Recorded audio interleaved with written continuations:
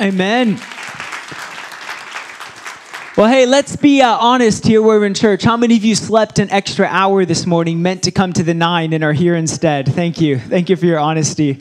Hey, did anyone go to bed an hour early last night to account for the time change? Where the planners at? We have 2. How many of you had good intentions to go to bed early and didn't? Okay, how many of you have young kids and any sleep goals whatsoever are irrelevant? You sleep when you can. Okay, we see you, we love you. Hey, my name is Ryan. I'm the children's youth and college pastor here at The Rock, and this morning I want to talk about boredom. Everyone say boredom. Does anyone remember boredom? Like, do you remember the days before we had an iPhone that we could check at every waking minute? Like, do you remember the days when you had to stand in line at a coffee shop and you didn't have a phone to look at, you just had to stand there? Or like for the introverts, that moment of terror when the person in front of you would want to talk to you and you didn't have a phone to look at to avoid it. How many of you remember that? Like, I barely remember it. It's like a distant memory for me. It's boring. And then my wife and I were on a plane flight just a couple weeks ago, and we had downloaded a ton of movies onto our iPad to watch. And then when we got onto the plane, we had that moment of terror when we realized we forgot to charge our iPad and we might be bored on the flight. Can I just ask those of you that have more experience in the room, what did you do on flights before iPads?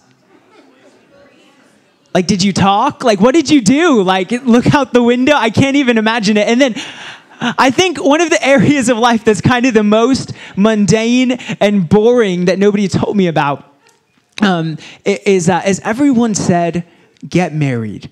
They said, it will be so awesome. It will be so fun. And then I got married, and then I realized most of marriage is like dishes and laundry. How many of you know what I'm talking about? It's like most of this is like just cleaning. And obviously I love marriage. My wife's amazing. She actually critiqued me after the 9 a.m. She said, you have to say nicer things about marriage. I love marriage.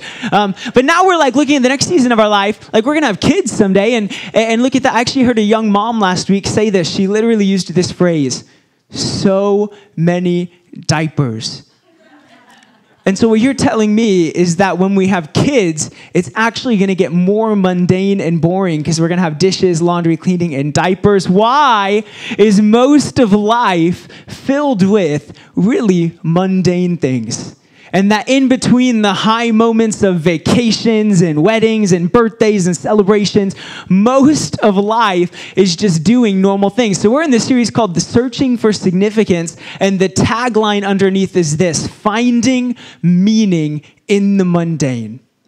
Here's what I want to suggest as followers of Jesus that believe in this story. Even the most insignificant moments of our life have meaning. And in particular, this morning, I want to talk about one area of our life that, if we're honest, most of us might find really mundane and really boring, and that is our jobs. Maybe none of you find your jobs boring. Find your work mundane. We work 9 to 5s. And by the way, when I'm talking about work this morning, I'm not just talking about paid work. I'm also talking about the unpaid work, again, of dishes and laundry and all of this stuff. Work is anything that we do for productivity that's not rest and relaxation. And here's my sense this morning is, I don't know if you ever heard a message on work in church before. Has anyone ever heard a work sermon?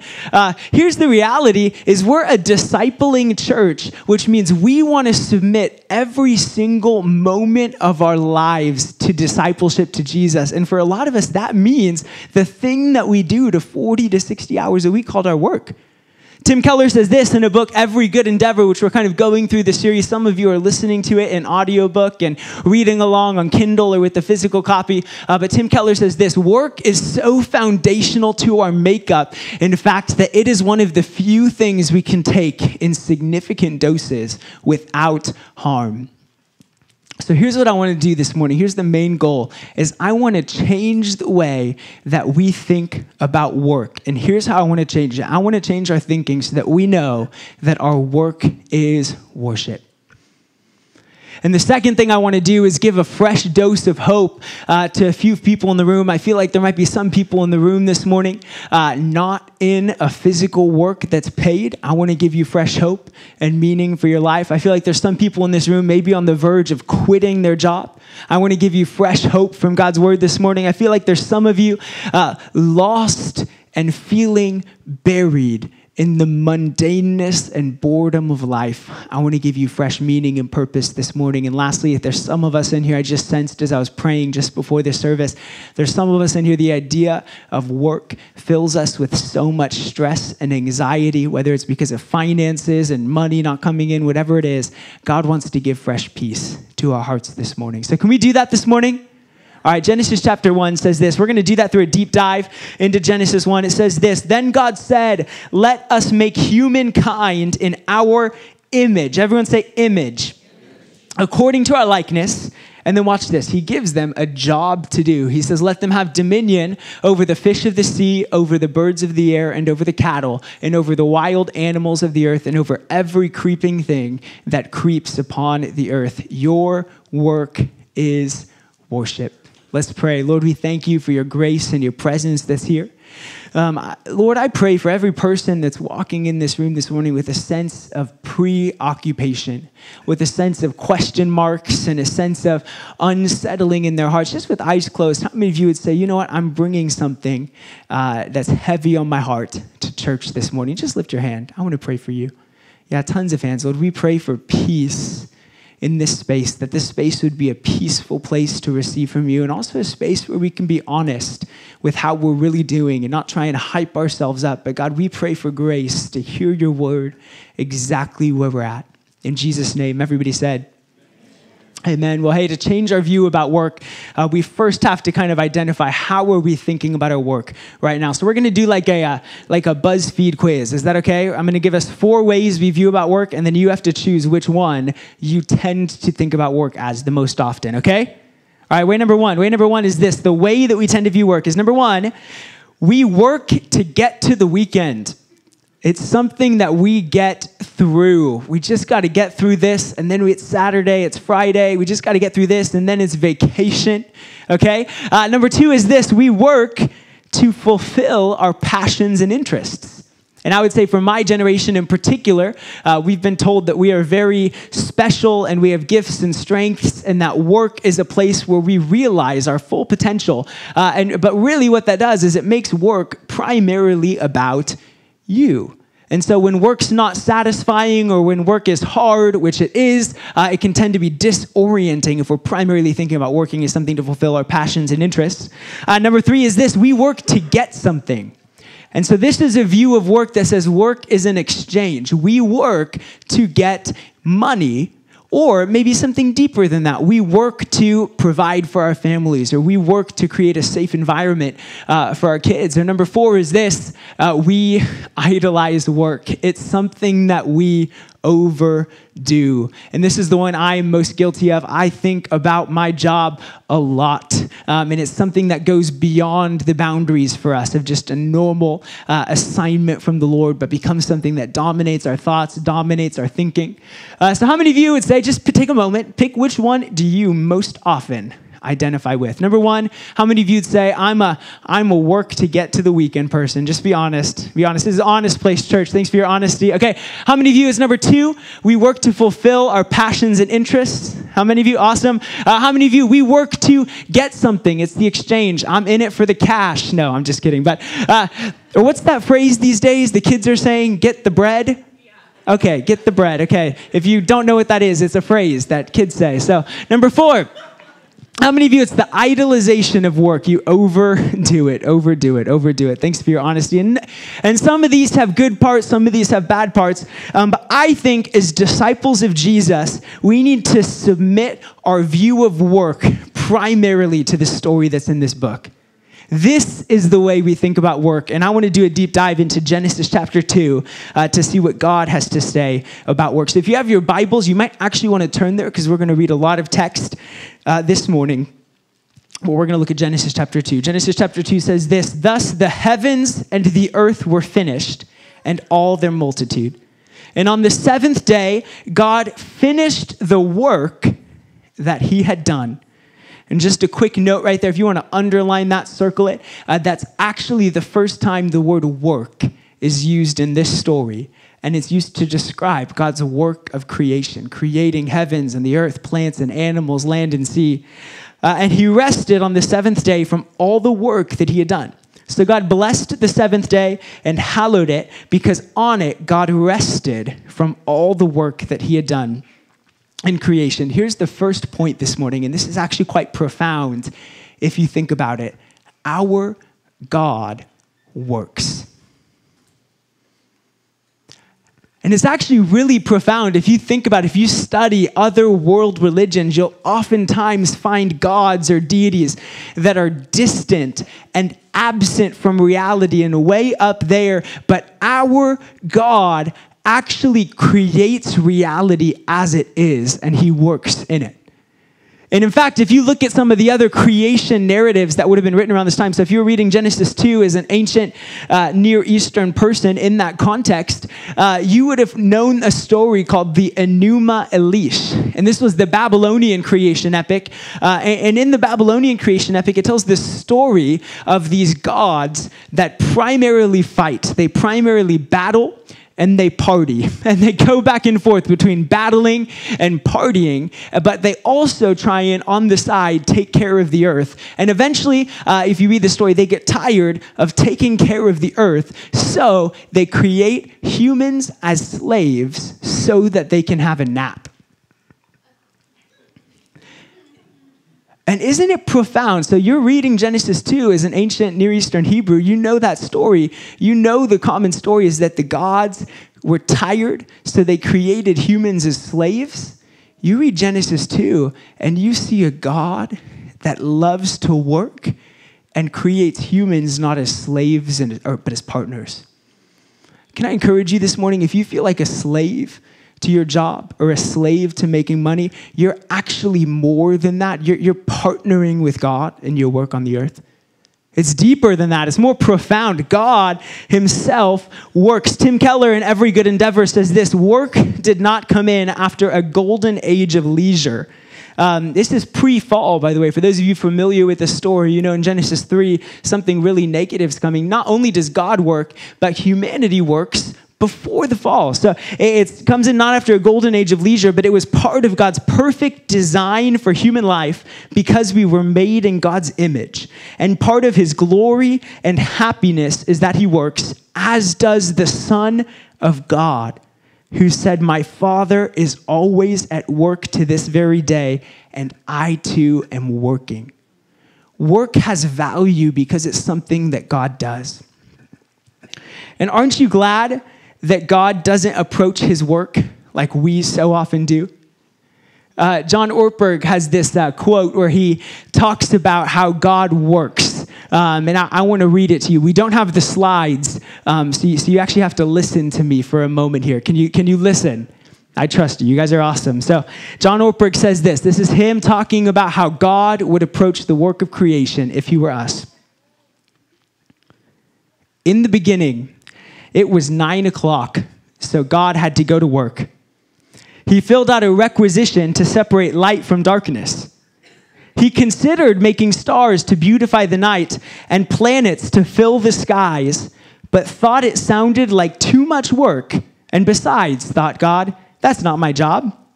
So he decided to knock off early and call it a day. And he looked at what he had done and said, it'll have to do. On the second day, God separated the waters from the dry land, and he made all the dry land flat, plain, and functional, so that, behold, the whole earth looked like Idaho. He thought about making some mountains and valleys and glaciers and jungles and forests, but decided it wouldn't be worth the effort, so he said, it'll have to do. And God made a pigeon to fly in the air, and a carp to swim in the waters, and a cat to creep upon the dry ground. Aren't those the most boring animals? A pigeon, a carp, and a cat? And God thought about making millions of other species of all sizes and shapes and colors, but he couldn't drum up any enthusiasm for any other animals. In fact, he wasn't too crazy about the cat. And everyone said, amen. Besides, it was almost time for the late show, so God looked at all he had done and said, it'll have to do. And by the end of the week, God was seriously burned out, so he breathed a big sigh of relief and said, thank me, it's Friday.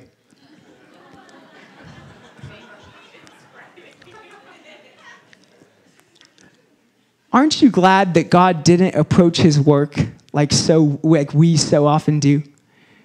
God approaches his work with a sense of purpose, a sense of joy, a sense of goodness. And here's the primary thing about Christianity is we don't discover who we are by looking inward. We discover who we are by looking upward.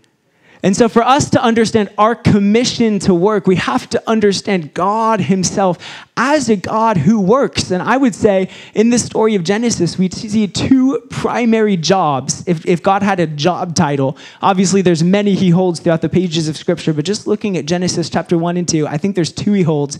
And number one is this: God is a creator. Amen? God's a creator. So God's little resume in heaven says God, creator. And number two, and this is Genesis chapter 2, kind of the next section. I'm going to read it, and then we'll talk about the role that God plays there. But Genesis chapter 2 says, these are the generations of the heavens and the earth when they were created. In that day, the Lord God made the earth and the heavens, when no plant of the field was yet in the earth, no herb of the field had yet sprung up, for the Lord God had not caused it to rain. And then verse 7, it says, then the Lord God formed man out of the dust of the ground. And then verse 9, it says, out of the ground the Lord God made to grow every tree that is pleasant to the sight and good for food.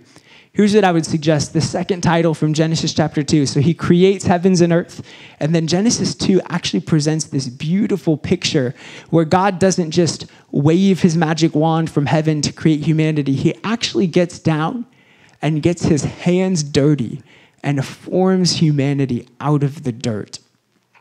And then he does the work of actually planting a garden. How many of you have ever gardened before? And it's probably more intense than that. I mean, we're probably talking about more, large-scale crops and things like that. God has to till the soil and plant the seeds. We get a picture of a God who gets his hands dirty. We're going to call this role of God cultivator. Everyone say cultivator. So he not only creates the world, but he cultivates it. He takes care of it. And once again, this is so different from the Babylonian gods that went to take a nap. God actually enters into the word, cultivates, takes care of it. And once again, and as followers of Jesus, we don't discover who we are by looking inward. We discover who we are by looking upward. If God is creator and cultivator, and we're made in his image, I think that says something about us too. So what about us? Have you ever been asked, what do you want to be when you grow up? Have you ever been asked that question? So actually, I didn't do it, but I found a really cute video asking some people what they want to be when they grow up. So let's just take a minute. If you feel so inclined, you can say, aw. I want to be... Hey, let me think about that. Whoa.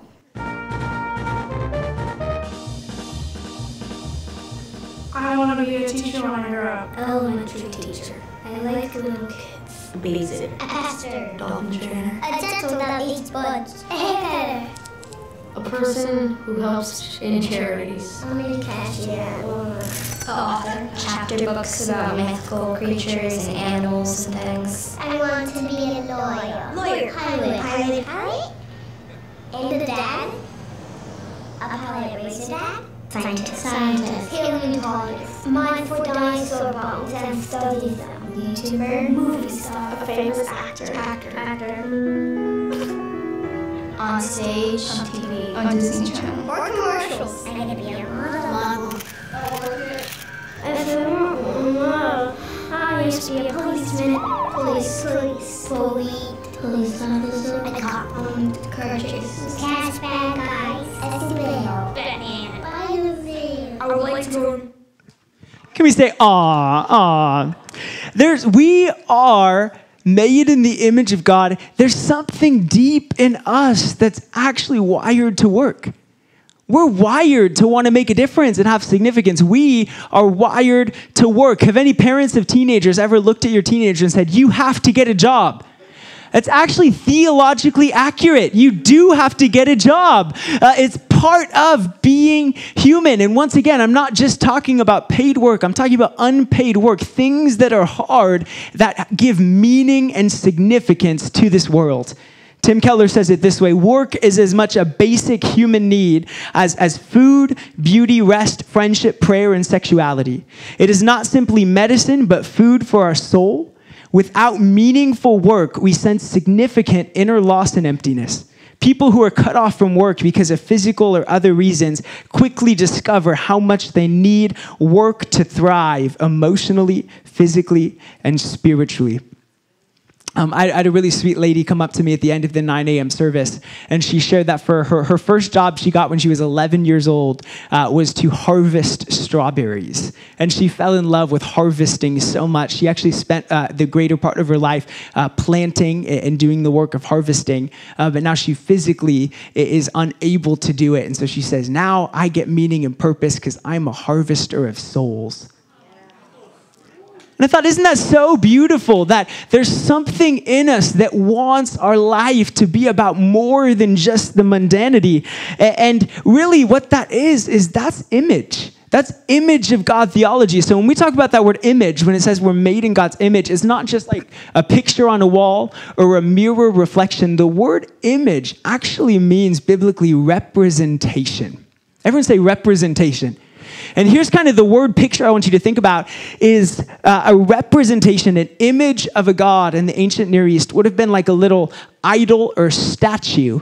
And so it was this image, and we have a picture of that image or representation of a god in statue form. But our God, the God of the universe, did not give us a statue to show us what he looked like. He actually gave us. And that we as humans are image bearers of God, and we're designed to represent him on the earth. And one of the primary ways that we do that is in our work. So by working, we represent who God is. Our work is worship. Does that make sense? I mean, it's really significant. It's really profound. And so in that sense, work is not just for fulfillment. It's not just for an economic exchange. It's not just to get through it because you have to. It's actually fundamental to what it means to be human, is to represent God in the creation and cultivation of the world. So let's dive into that just a little bit more. When in Genesis chapter 2, verse 9, it says, out of the ground the Lord God made to grow every tree that is pleasant to the sight and good for food, and the tree of life also in the midst of the garden, and the tree of knowledge of good and evil. So God creates and he cultivates things that are pleasant, meaning beautiful. What does it pleasant to the sight mean? It's pretty, okay? And things that are good for food. How many of you are thankful that God made good food? Okay, he wasn't just like, here's these white potatoes and eat this forever. Although if you deep fry white potatoes, they are actually some of the best food in the world. That's probably a bad analogy there, but you know what I mean? Like God made good food, and he makes pleasant things and useful things. And so this is the mission of God, is he creates and he cultivates an earth that is beautiful to point us to him, and that's actually useful so we can have joy in the realities of our everyday life. Do you realize that the kingdom of God is not just this place that we go to when we die? Kingdom is not about running away from the world. It's actually about redeeming and restoring the world to its Genesis 1 beautiful and joyful state. And we, as representatives of God, made in his image, have a mission to participate in work in the redemption of a beautiful and useful world. Does that make sense? Mission is not just about evangelizing to our coworkers. Actually, the very work that we do is about creating a beautiful and useful world to the glory of God. Does that make sense? I can't tell you how many times I've been condemned. I'm not I just want to preach on this for a second. Like, I'll just be honest. Everybody's called to evangelize, but not everybody is an evangelist. Okay, how many of you would identify, yeah, I am an evangelist. That is a natural gift that I have. Anyone say that? How many of you, man, talking to strangers about my faith, I need the Holy Spirit's help to do that. Just be honest. Yeah, that's me. It's not my natural gift set. I'm going to do it, and I'm going to work on it. I'm going to do it. It's my goal to do it once a week so I can become more like Jesus. But I can't tell you how many times I've condemned myself for not evangelizing as if that's the only mission I have to do on the earth. Do we realize our work itself as creating a beautiful, joyful, and useful world is actually a sense of mission? It's actually a sense that we partner with God, because if you notice what's about to happen in Genesis chapter 3 is there's an enemy that's about to come in, and he's about to make the world less beautiful, and he's about to make the world less joyful, and he's going to introduce some injustice. He's going to introduce some poverty. He's going to introduce some racism. He's going to introduce some of the chaotic things that make our world not as beautiful as God made it in Genesis chapter 1. And our commission as the people of God is to make the world more beautiful because we're in it.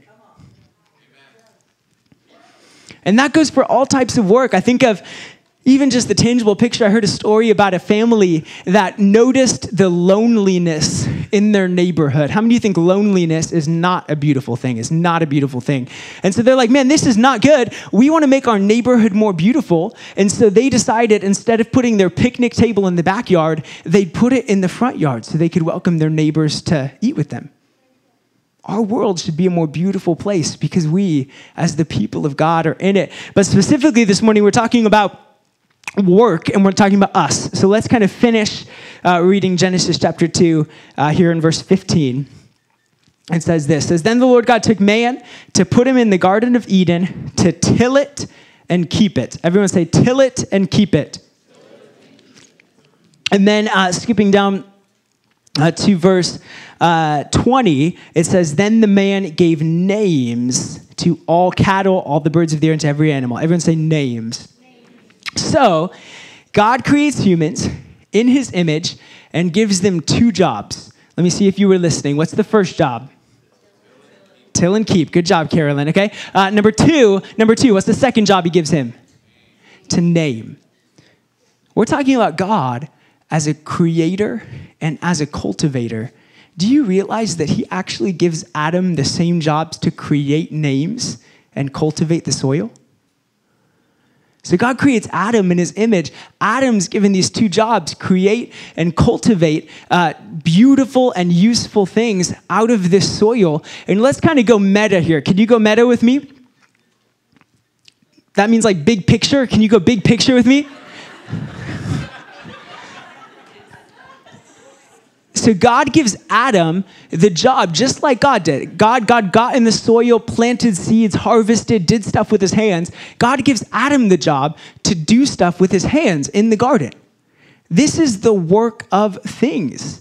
Many of you actually have jobs in the work of things. You fix things, you build things, you do stuff with your hands. How many of you are gifted in that area? You're a cultivator like God and like Adam. You take care of the physical things of earth. And then if you want to go even bigger picture, even from an anthropological perspective, if you look at the human history record, the moment when humans learned how to garden, how to grow crops out of the soil, most anthropologists would say that's actually the moment that culture began. Because out of the garden and the earth, you learn how to build things and make things. And so cities started to form around these things, and buildings and architecture. So the commission for us to create culture in architecture starts in this moment in the garden. The commission for us to create beautiful laws even that glorify God starts in this moment in the garden. The tech industry starts in this moment in the garden. Do you realize this? All of human culture starts with this moment. It's our task as humans to create culture that glorifies God. Our task, friends, is not just to evangelize the earth. Our task is to redeem and restore the earth, to create beautiful and useful things.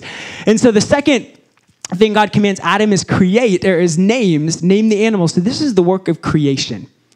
Okay, this is the work of ideas.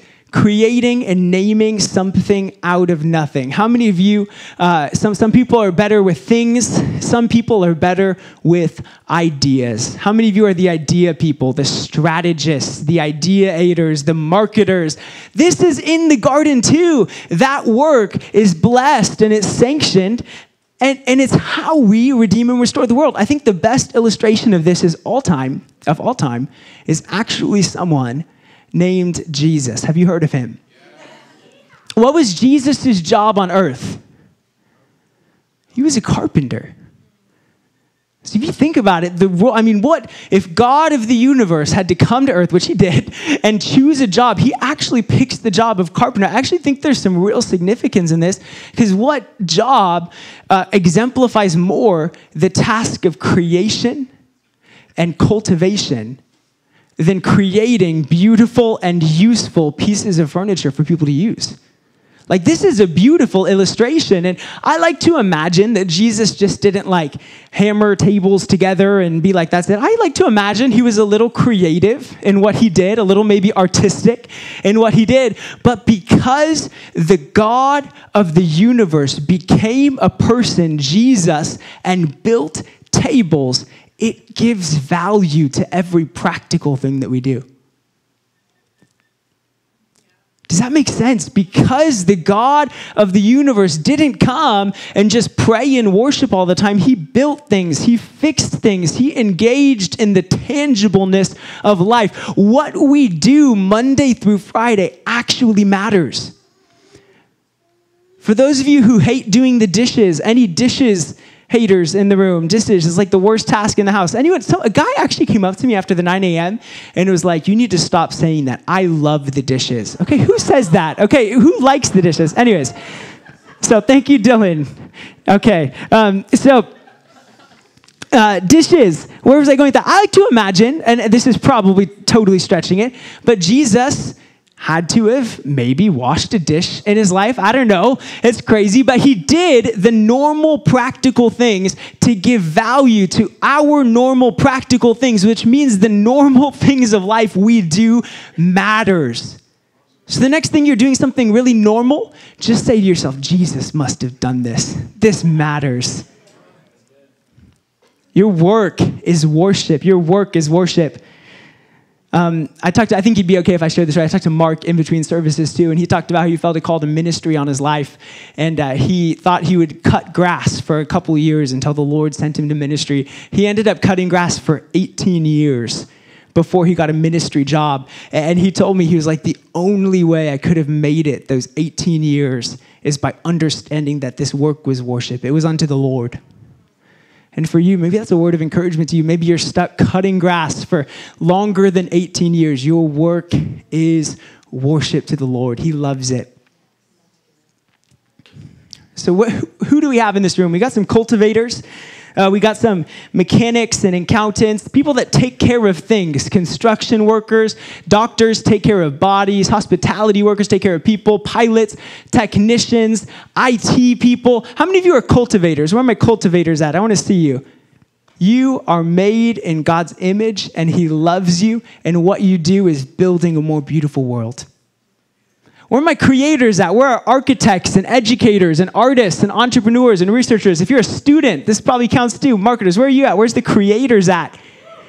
You are made in the image of God, and what you do is making a more beautiful world. And really, if you look at all the work that we do, it all kind of exists on this spectrum between creation and cultivation. It's not like you're, locked into one of these categories. Some people have a cultivator job, but they're called to create a beautiful family. Some people are called to create something beautiful in their work, but they're cultivating the dishes at home. Is that anyone's story? You have to learn the work of cultivation of the normal things in life. So we're all on this spectrum. Can we show that graphic there? And then in between the beautiful and the useful, this is the work that God does, and this is the work that we get to do. So I want you to just imagine for a second, where would you put your job? your 9 to 5, or if you're a stay-at-home mom, where would you put stay-at-home mom kind of on this spectrum? I kind of imagined, hey, artists are creating beautiful things. People who are called to family are cultivating beautiful things. Police are cultivating useful things. Tradespeople are creating useful things. All of human work falls on this spectrum in the image of God. Isn't that beautiful? And so if we want to be a church that disciples leaders, that transform culture, we have to disciple all kinds of disciples to transform all kinds of culture. The glory of God is not just in the church. The glory of God is in the 9 to 5 you're going to show up to tomorrow. The glory of God is in the dishes at home. The glory of God is in you owning your assignment to cultivate and create a beautiful garden. The kingdom of God is not about running from the world. It's about redeeming and restoring the world that we're in. And that's kingdom. I want to give us just one last illustration here. And so if someone wants to come up to the keys, and then we'll pray. Actually, I want to share this quote from Andy Crouch in his book, Culture Making. I think this kind of sums up most of what we've talked about this morning. He says this. He says, what is happening here? What is happening is, in fact, central to the whole of Genesis 2, which depicts God making room for his image bearers to begin to grow into the vast cosmic purpose that was disclosed in Genesis 1. God is perfectly capable of naming every animal and giving Adam a dictionary, but he does not. He makes room for Adam's creativity, not just waiting for Adam to give a pre-existing right answer to a quiz, but genuinely allowing Adam to be the one who speaks something out of nothing, a name where there had been none, and allowing that name to have its own being. Adam, like his maker, will be both cultivator and creator. And I love that particular line. He makes room for Adam's creativity. Can I say this? He makes room for your creativity too. I think one of the best illustrations of this is a man named Frank Laubach. And we have Frank Laubach's picture. So he looks so goofy. I love it. But he was he was trained at some of the finest universities in America. And he went to work at a seminary in Manila in the Philippines. And at a certain point of his life, both his wife and his 3 kids died of malaria. He got seriously ill, and his seminary that he was working at closed. And so he found himself alone in the Philippines, in insane education amongst people who were really, at that point in time, did not have an education. And he was standing there saying, God, what am I supposed to do? And he felt kind of that still small voice of the Holy Spirit. How many of you ever had that still small Holy Spirit nudge? He feels a still small nudge of the Holy Spirit. And the Holy Spirit says this, you can't love the people you're serving because you think you're superior to them. And so he said, the first job he has to do is he has to cultivate the environment of his heart. And so he begins this journey of trying to practice every moment in the presence of God. And he recorded this book. It's a book called Game with Minutes. And his goal was to every single minute remind himself that the presence of God was with him. And as he goes on this journey, you can read it in his book, God starts to transform his heart. He falls in love with the people he's serving. And he actually begins to do some literacy work with the people. And he sees their literacy rates increase like crazy. But then what happens is he starts to get funding from an outside source. It explodes. The funding once again gets cut. And the chief looks at all the people who are educating them and says, if you don't keep doing this, you'll die. And so he says, oh no, let's do this a little bit better. I'm not going to kill you. But he comes up with this phrase, each one, teach one. And just like that, the world literacy movement was born. And this man had an audience with President Harry Truman. This man had an audience with most major government leaders in his day. He's responsible for a literacy movement in India, all across the East. And it's a beautiful example, I think, of someone who cultivated a gift, practiced the presence of God, and created a more beautiful world because of it. So here's what I want to ask this morning. Let's go ahead and stand up. Let's get our blood flowing. I just want to ask us 2 questions. Actually, before I ask those two questions, take this away for a second. I don't want people to get distracted. I want to say three things. Number one is this. If you feel ready to quit your job, God wants to give you hope this morning that what you're doing matters. If you feel like you're lost in the boredom, in the mundanity of life, I want to encourage you, what you do matters. And if you feel lost in the stress and anxiety of work and finances and trying to work it all out, God is with you in it, and he has a purpose in it. Here's the two questions I want to ask. Number one is, where is your garden? Where is that 9 to 5, that house, that business, that place that God's called you to cultivate, that classroom, where's your garden? And how is God calling you to either create or cultivate, take care of that garden? I just want to take a moment. And then if you feel like you're ready, you feel like you got it, just go ahead and close your eyes, put your hands on your heart, just respond to the Lord. Once again, our work is worship. And so I want to create a space in this place for us to respond in our hearts and say, Lord, I want to do this as worship to you.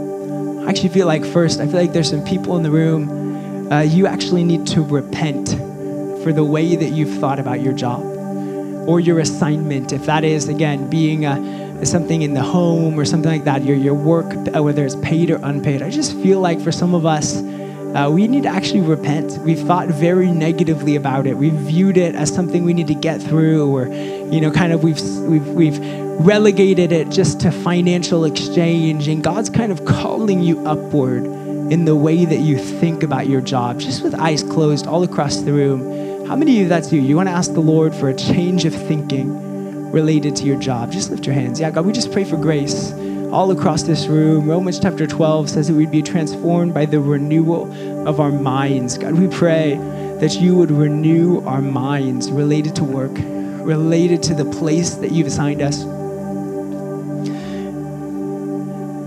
Again, just with eyes closed, I feel like there's some people in the room, you actually feel ready to quit your job. And I'm not necessarily saying don't quit if it's the right move. Obviously, it's the right move, but you just need some fresh encouragement in that space. Just with eyes closed, could you slip your hand up? I want to pray for you. God, we just pray for encouragement for people that are wondering if this is worth it, wondering if this 9 to 5 has any fruit. God, we thank you for the gift of all types of work, all types of industries, the way that they create a beautiful and useful world. And God, I pray for fresh hope for those who feel discouraged in their job. And then the last thing I want to pray for is this, and the prayer team can come up to the front and just get ready. Again, just with eyes closed, the idea of work fills you with so much stress and anxiety. Your work creates a stressful state in your brain, or maybe the need to get finances is a constant state of anxiety for you. I just want to pray for you. So once again, eyes closed. Last thing, if that's you, can you lift your hand? I want to pray for you. God, we pray for peace. Peace for the stressful mind. Peace for the stressed out heart. God, thank you that you're a provider. You know what we need. We want to partner with you and represent you well in this world. In Jesus' name, everybody said, amen. Well, bless you guys.